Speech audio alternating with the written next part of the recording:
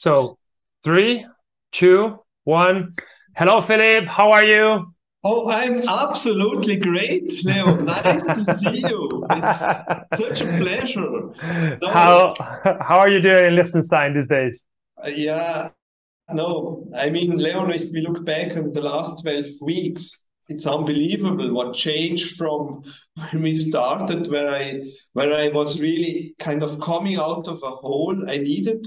So for me, these 12 weeks were really life transforming, I must say it. And this is really unbelievable. I think it was so good to go through this crisis because you gave me always a new tool to work, and this new tool brought me a step further. So for that, I'm really thankful, Leon. And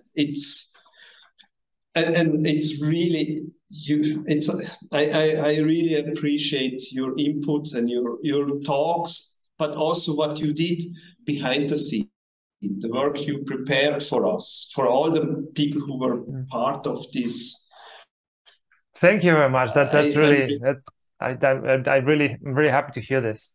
Because again, when we started with us like 3 months ago, more or less, you run like a company that has a good size. Tell us a lot about it. And what was the personal problems or performance pitfalls you wanted to oh, solve back then? okay. So basically, the thing is, we are a company already. Now, this company here is now 14 years old. So I'm a senior guy in the business, and we are selling to the European semiconductor market spare parts, so it's consumable parts. And I had the feeling, yeah, everything is going, but it's not going, it's not coming from my input, it's coming from the market. So I was out of I was not leading the company, that I was led by some coincidence. I Got it. was not under control of the stuff. So that made me to think, okay, I'm working, but I'm not really working. What I wanted to say is I had not no control over my day. It was just coming and I did what was necessary, but it was not driven by me. And I had the feeling I'm not an entrepreneur. I'm a taker of the business orders, but that's not an entrepreneur. And that feeling was deep. Got And, it. and that's why I resonated with when you showed me what you're doing. Got it. So it was essentially a performance problem, and you could not get the results you wanted because something inside of you did preventing you from doing so. And what did you learn throughout? Because we're running 3 month cycles. So what did you learn, and what was the biggest takeaway on the personal side? How that reflected on the professional side? I mean, the very, very first week, the thing what was really very, very helpful for me was your input about how much your brain can even uh, take per day. You know, we have just a certain capacity, and I was spending most of my capacity out of work. I was reading what's happening in the world and not what's happening in my business in my life. So one thing in the first week, I stopped just anything concerning web and social media. So this freed me up 2, 3 hours a day, which I didn't realize before. And in the beginning, it was very hard. What should I do now with these 2, 3 hours? But of course, working with you, you are not you're giving enough stuff. My role is to push you. My role is to take you to the next level. Exactly. So that's what you did, of course. Got it.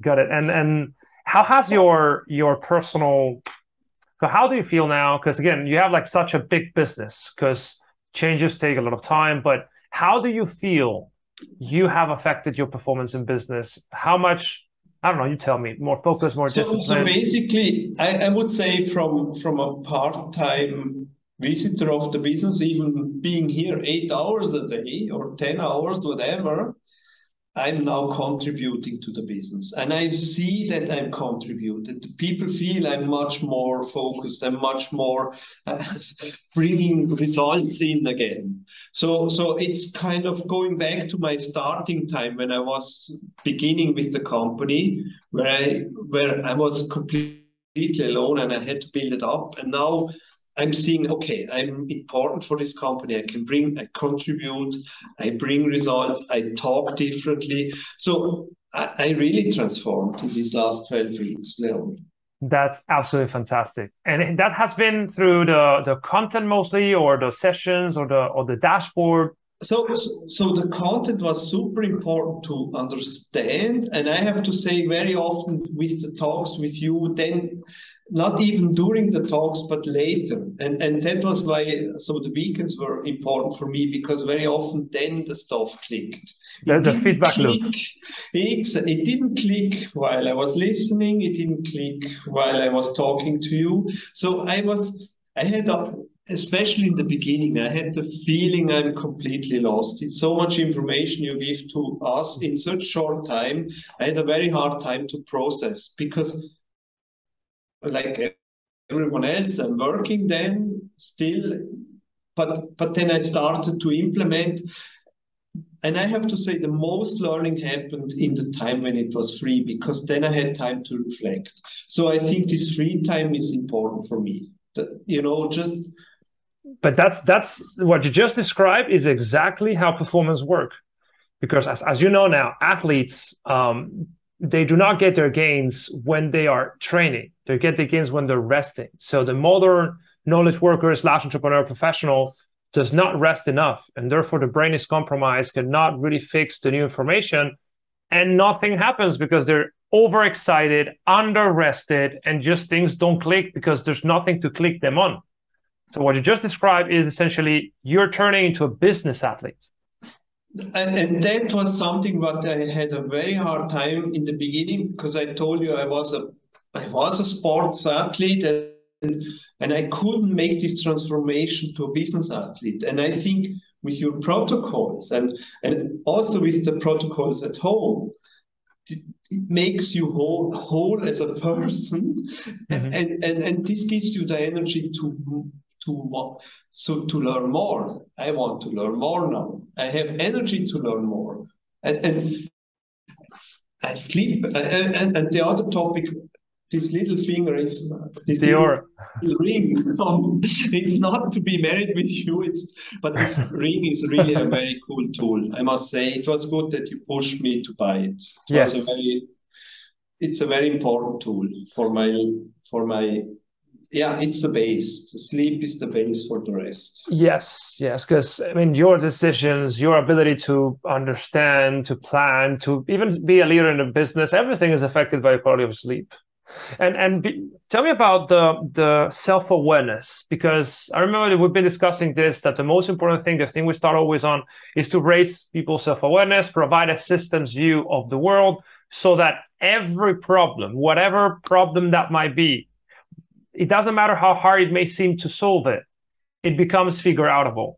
Because now the only thing you need to do is to figure out what system is not working and make it work. So walk us a little bit through it. How did you incorporate that, and how that changed? So that was especially during my crisis. I mean, what is important to know, when I started with working with you, I went through a major crisis. I really was afraid everything will collapse. The business will collapse. My life will collapse. So basically, I think without going through the program, it wouldn't push me. I think your high, how do I say this? This demand where I had the feeling I cannot handle it, additional to what I'm learning here, and I could see there was this gap between my life and the reality, and what is kind of possible and what you're living. This gap stressed me, and this stress pushed me kind of over my limit, and this made me to say, okay, what do I really want in my life? Do I want to live like this, always with fear, with anxiousness, and this triggered some processes which I would not do without going through this program. So I think this was one of the. This helped me also then later to reflect about stuff. In the beginning, I was not able to reflect, I must say. I was just hoping to go through the program and make it at work and try to survive in a company, in my own company. And I was overwhelmed. And then suddenly there was this step, okay, now I have distance to me, and that gave me chance to reflect and find myself again. Got it. So this was, I think, this without the program, I would maybe just move on like before and not make this jump. And I think this pain was important. I mean, the pain is essentially what triggers the adaptation. That's how biologically how it works. You have a resistance, and that resistance is signaling the area of growth. But in your case, what's really interesting is that there were this, let's say, highly emotional states that preventing you from performing. You were not productive or not productive enough. You didn't have enough focus to drive the business forward. And there was also some sort of identity crisis in the sense of, listen, I need to figure this thing out, or otherwise I'm not really an entrepreneur, even though I have like a very big business, 8 million a year, but just doesn't work. So very interesting, because you get an identity update, then everything cascades from that, doesn't it? That's a very good point, actually. You're right. This identity update was so, because in the beginning, you have your 10-year vision and your identity, and I couldn't connect there. I couldn't connect. I said, okay, I'm not here. I'm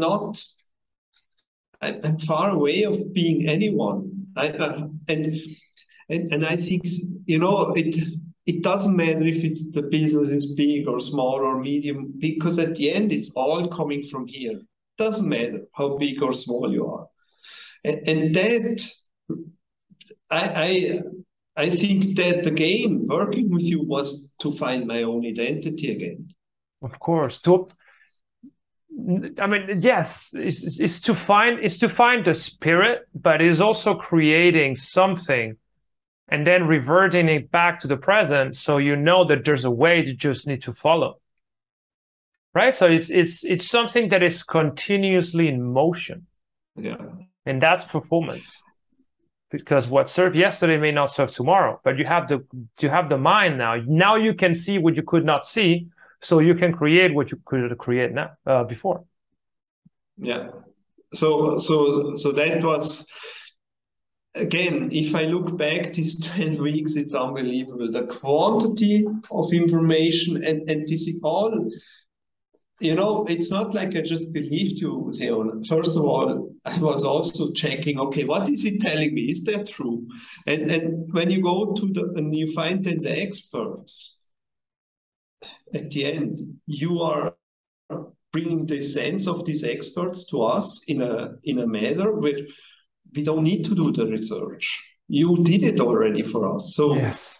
So, and I believe you did hundreds of hours, and that's so basically you're at the edge at the front row of almost every research concerning performance, and that's the other part from your side. No, definitely, because I mean, if you look, because one of the things that most people think is that they can solve this problem by themselves, by watching videos on YouTube or reading books. And the truth is that most of what has been published for the general public is not replicable, is not useful. And most on YouTube is essentially gamified for growth. So there's probably omissions of the truth that do not help the scientific truth. So, and not only that, imagine that you're truly able to find the perfect information. How do you structure that in a framework? That is what we have done. right? No, that's true. Absolutely true. Because and as I told you, I think I read many books about management and about I went to schools for management and you know your little and I want to mention this little business operation system that's really for me this is it is every day on my desk. I look at it and okay, what it's really valuable for me. And I think this, like you said it, it's a 45-minute lesson, and it's like an MBA. And it is 100% coming together with ISO again. So, because my next topic now, we have this ISO audit in a few weeks. And we had last week the audit from my internal auditor, but still, I showed her this and she said, oh, wow, this is unbelievable. This is great. But all ISO is showing exactly the same. So I was not aware of this. That I didn't know. Yeah, I didn't know either. So it goes well together. Goes absolutely together. And then I showed her the dashboard and she was really impressed about these key results because ISO, you want to have in ISO, you want to have a system and you want to have results. That's what counts. And so the stuff, I mean, and also the other where you really, when we started to work together, I mean, I'm a very big fan of theory of constraints. But I was coming more from the production side and looking at the constraint and how to elevate it. But then when you showed me, oh no, it's the whole system have constraints. And if you elevate in the different system, let's say in marketing or in sales, the constraint, you lift the whole system, the system itself. So it was not hard for me to understand. It just made click again. And I like these click moments. I mean, totally. So the good thing about what we teach is that it's like an operating system that it sits on top of the traditional management knowledge, right? So you've read a lot of management books. You may do an MBA. You've been in business for years. All of that is very valuable. But once you get the systematic understanding of how everything feels together, that's when you can extract the most value. The problem is that systems are not taught because it is quite a modern science. It's been 40 years around. And most of the science is complexity science. It goes against the current scientific paradigm. So there's not much money on that research. Not many people are focused on that. So there's just nothing to discuss, right? So and what I've done is because I'm really passionate about it, and I put that into management and personal operations, and that's when things start clicking. And I think where what your methodology is nice is coming to your, I mean, at the end, it's the work I do today. That is what counts. It's not the plan I have for the 10 years, it's the work I do today. And of course, it's all connected, but it's kind of, so you know, sometimes I was also in these last 12 weeks not motivated, and then I came to work and kind of coming in the old, to be old Philipp again and say, oh, okay, but then I said, okay, no, I'm here today to make my day better than yesterday. And this concept, okay, let's get better than what we did, how we were yesterday. And this is sticking in your brain. I mean, when you work with you, it's like, okay, let's get a little bit better today, just a better. And that was very important to motivate myself. Totally. Because you have a dashboard, so you know if you're improving or not. You have the data. So it's very easy. Can you map it out? Are you actually improving? Because that's one of the things that when I first started this business back in Spain, it's all about, like, people were not measuring. And that happens a lot with self-development, right? You try to self-develop yourself. You try to do performance, but then how do you know you're improving? What is the data? Nobody uses data, only us. Because that's what you need to make sure you're not fooling yourself. It's very easy to fool oneself. There's 1,000 law of attraction coaches out there.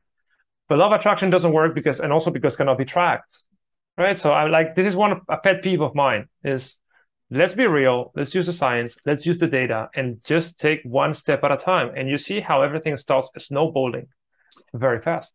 But again, Leon, one thing I really must say, I'm like, in my whole life, there is one pattern. I'm late with everything. Now I'm late also to improve. But what I see now, kind of, you teach me after, I think, was it after 5 weeks in my case, or 6 weeks, the dashboard, not after, normally you do it after 4 weeks, I think.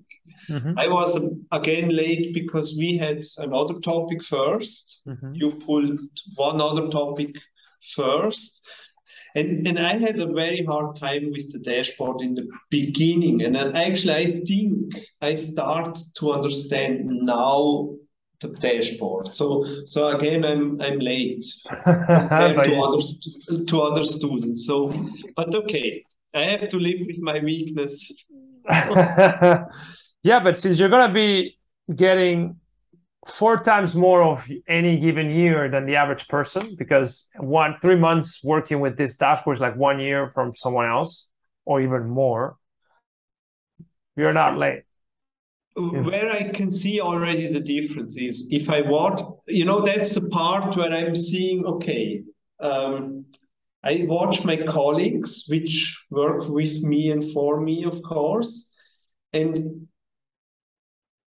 so when I compare what they do a day, and this is a little bit hard as a boss now, because you see that you are pushing. I mean, you have your infant sessions, you finish something, then you do the next, and you push, and you do the next, and you push. So you get things done, that's for sure. And then you are kind of also demanding other people to get things done. And they don't know what I know.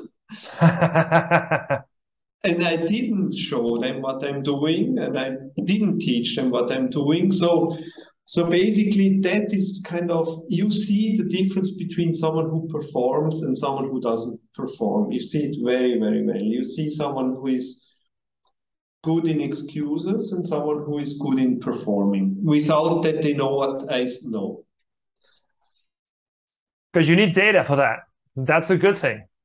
Like, the numbers don't lie. You know that you have accomplished 7 tasks in half the time you would do it otherwise. You do now more in 1 week than you did a month before. And you have the data, you have the receipts, you've seen the stuff. So it's like, okay. And people notice, right? People have noticed. What they see, I finish stuff. It's not just I talk about things, I really get things done. Finish. Boom. Next. And of course, I don't do everything. I'm delegating. Of course, you're the CEO. Of course, makes total sense. No, but also to outsource. I bring it to Upwork. I bring it there. I bring it to the students. So, of course, but the thinking has been done for me. Of course, dude, CEO. That's the point. Who do you think this program is best for? What kind of profile? Someone who is starting out. Someone who might want to get to the next level. What are your thoughts about that? So maybe someone who starts out, it's hard to reflect, to really understand what's going on. Because it would be good to know before you start, but you don't understand what's going on. You know what I mean? It's like, okay, but if someone worked 2 or 3 years already in a position, in a certain leadership position, who already has some experience, he knows that time is a problem. He knows that. So I think it's the people who not the complete beginners. It's probably too much. Mm-hmm. So someone's been around 2-3 years and knows skills and business, but they just don't know how to perform at a elite level. And the guys like me, because I'm the guys like me who are over 25 years doing business, it's very rare that someone is willing to change. So I'm thinking there I'm a little bit special also. I mean, your transformation has been incredible. But it's performance. We are unleashing potential. You had it. Now we need to structure it, organize it, and just unlock it. It's not like we're teaching new tricks. We are reminding you of how the brain works when you do not prevent it from working the way it should. Yeah. So yeah, I think your people are the guys who worked already and who know they want to make their progress. They want to make their career. That's the people you who should work with you. Yeah, I totally agree. And what last question? What would you say to someone who is on the fence about joining? Just I mean, talk to guys like me, and I can only say do it. It's probably the best investment you can do for yourself. You get you were asking me about an ROI. I cannot give you an ROI, but I see long term there will be an ROI. Not because my business is not a very fast business. Again, like I'm slow, my business is slow. Your business is very big. That's the thing. Yeah, right? but very big is all relative, Leon. It's all relative. True. Because if I got yesterday this book from this Dutch guy from France of Upscale. It's so business is relative big. All is but relative. what revenue level are you at now, yearly? So we sell for about 7-8 million a year. Euro. Yeah, or in Swiss franc. Yeah, euro. And now it's all the same. All is true. That's true. The euro is really a friend of mine. I have to say, I want to kill this euro. No, Leo. I mean, it's really unbelievable. We pay everything in Swiss francs, but we can make the income in euros. It was a month ago 10% higher. I mean, I need to now grow 10% just to keep the same level again. Damn. We need to perform. And yeah, and in an environment where everyone thinks there is a recession coming, it's you have to perform. You're in the best program in the world to do it. Yeah, no, absolutely. No, but if you have anyone who is not sure and if you want to speak to someone and you're trusting me that I can be a reference, send them to me. Got it. Dude, I appreciate it. I really appreciate it. You've been one of the best clients we have. I mean, I think it's a privilege to have you in the community. And because again, you're alumni now and we'd love to have you there. And now it's all about setting the new roadmaps, the new protocols, and getting to a new level and accelerating. We need to bridge that 10% gap between Swiss franc and euro, and we're going to do that together. All right. It was a pleasure, Philipp. Thank you very much for your time.